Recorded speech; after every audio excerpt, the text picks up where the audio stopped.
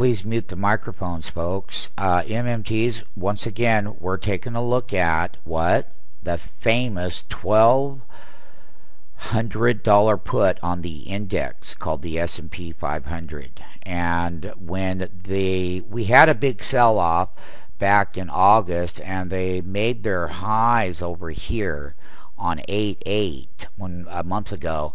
They had made their highs up here at $105 a contract.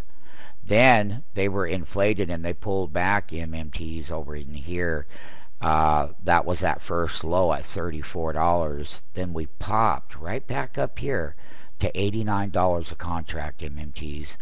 Because at the time that these contracts were falling back in value here, we hit a low over here MMT on 8/31. And today's date, 9/2 of 2011. And what was nice about that wholesale entry at 1690 is that when the daily S&P 500 chart had its big reversal, here is the daily chart of the S&P 500.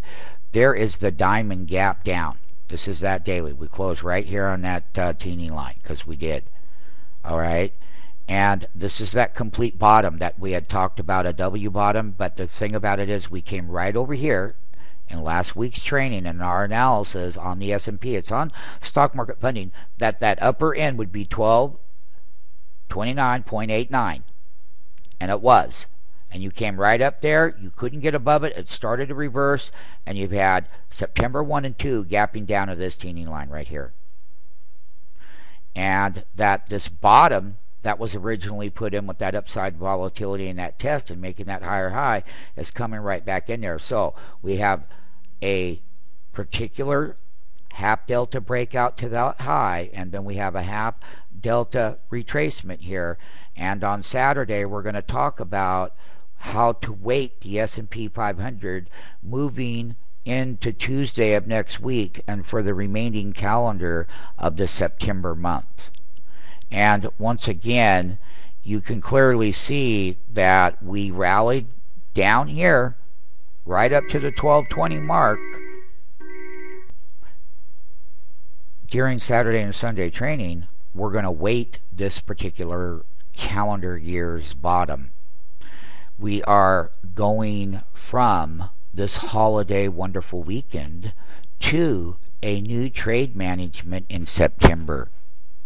And September leads to the October earnings that will be coming up with the economic data today, such as the jobs reports. It didn't add any. And the ISM number yesterday, well, when you really look into the number, and if we do contract below 50, then all they're going to say is, hey, guess what? There's a contraction in there. Well, if that, we already know what the case is, that the earnings are not going to be as strong as the 2010 and part of 2011 earnings structure going into October.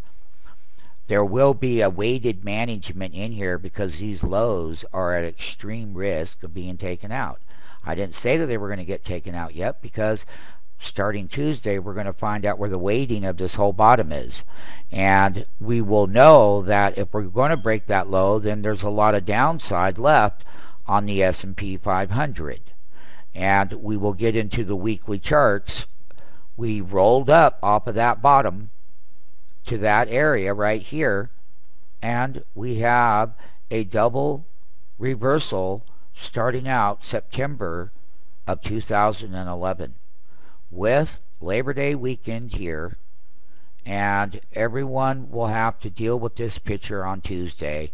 MMTs will be taught how to weight this whole bottom right here and how September will trade and how the earnings season will kick off. Welcome to the index analysis of the S&P 500, StockMarketFunding.com.